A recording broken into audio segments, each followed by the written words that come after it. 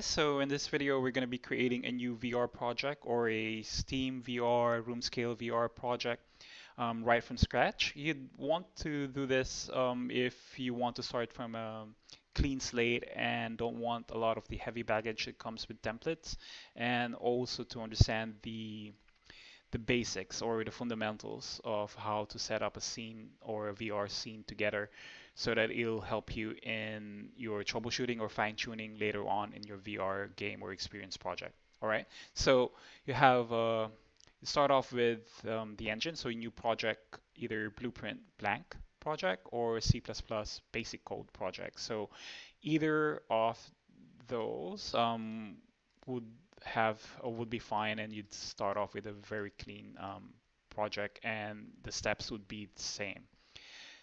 I normally prefer doing it from basic code simply because then I have the ability to both use Blueprint and C++ from the get-go. You can do the same thing for Blueprint blank, but you just have to do an extra step to convert it to a C++ later on if you want to add C++ code in your project.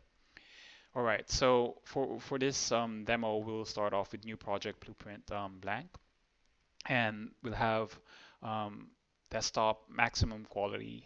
We'll have no starter content, just keep it clean. So we'll call it then clean project or clean VR project. Right? So create project, and we'll wait for the editor to load up. All right. So since we have the floor here, we'll have to adjust it to 0, 0, 0 for VR. All right, has to be set at 0, 0, 0 for a VR level, and the player start can remain at 0, 0, 0 at Z112, so it's a bit up.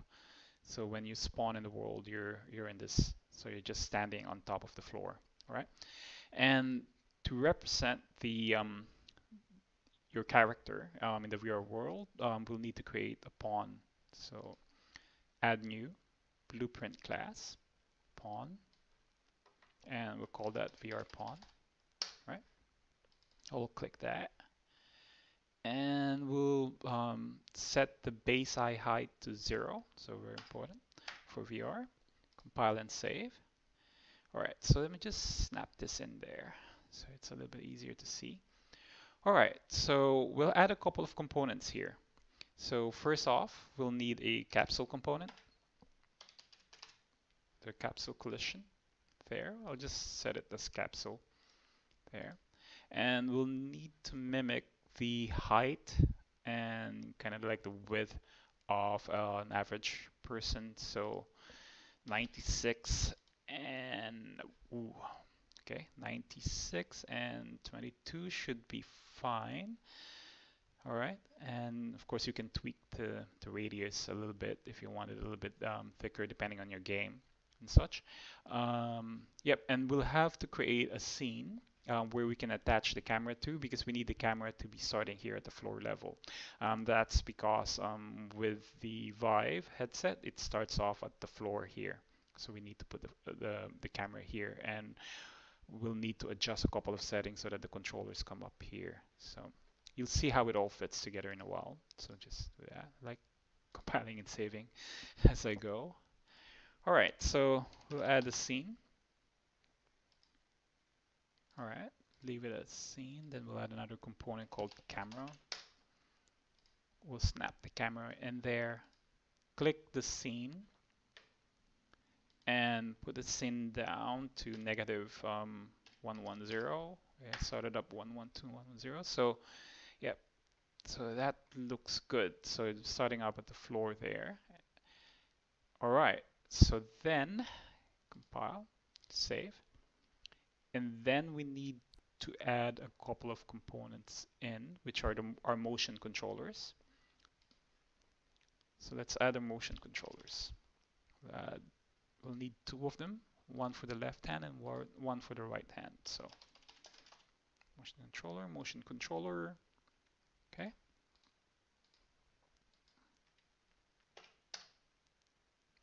Name it R for right. Name this for L for left. All right, so motion controller left should have in the hand left. Motion controller right should have hand on the right. All right, and we'll just plug it into the scene like so. All right, so then you'll need a mesh for your motion controller so you could see it. So either a skeletal mesh if you want to do animations, or a static mesh if you if it's just a static mesh and you don't want to do any animations for your motion controllers. All right, so we'll add a static mesh there. So just name it really quickly, static mesh left and static mesh right. Sorry, static mesh. Getting ahead of myself.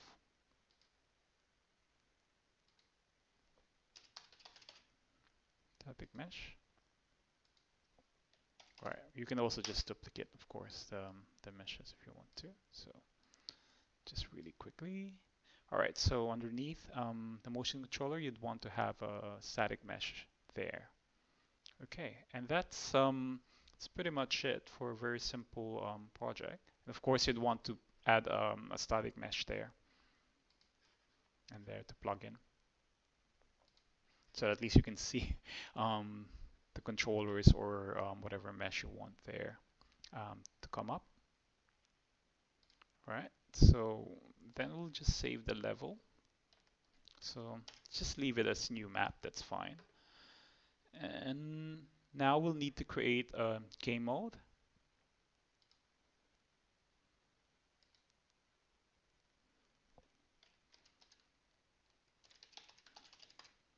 So I call it VR game mode.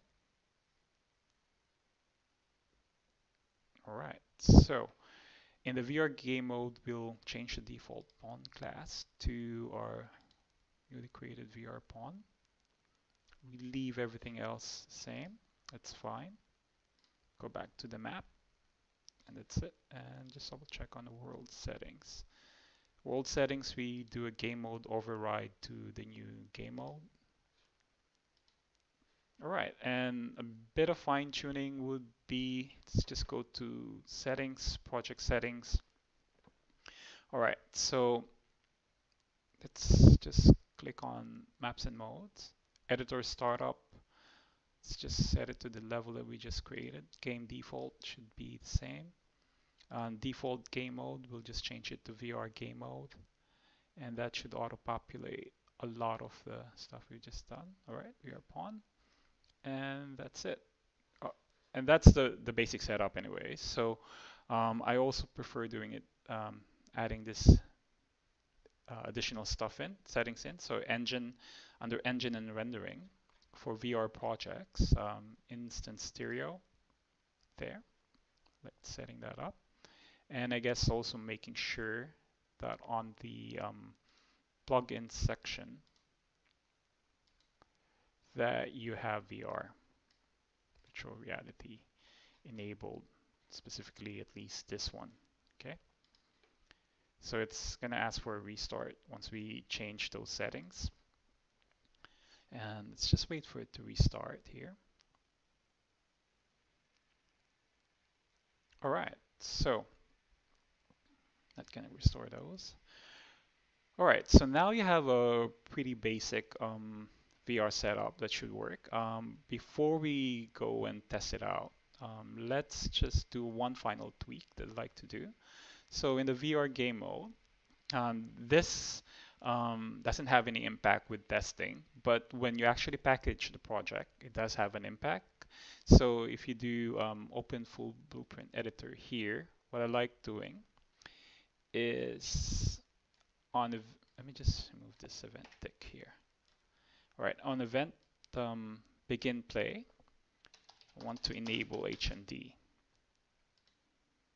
and enable that. This ensures that when you package your VR project and you start running it as an executable, it immediately goes to VR mode instead of like a traditional 2D or 3D game, right? So small thing, but could save you a lot of headache in the future when you're rushing off to deliver or ship a project, either for a game jam or for for an actual client. All right, so let's give this baby a whirl.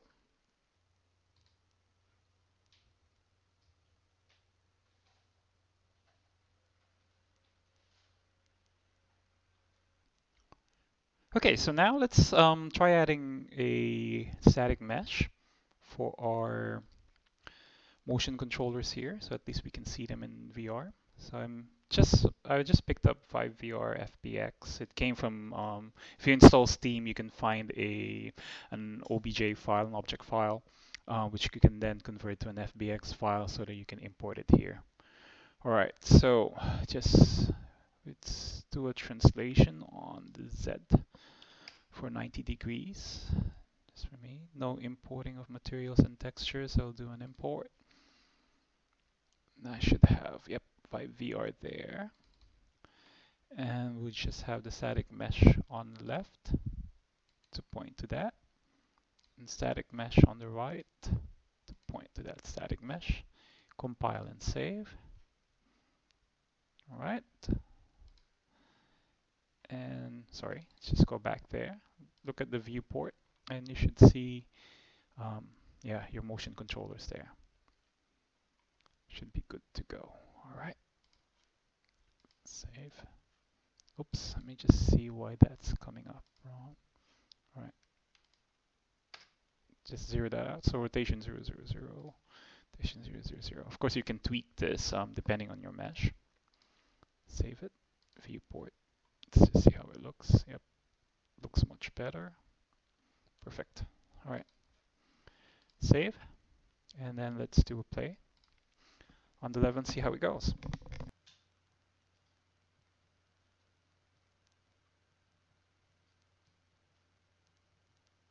And there you have it. So a quick and easy way to create a VR project or a room scale VR project right from scratch, and very, very clean for you to add new functionality and stuff on.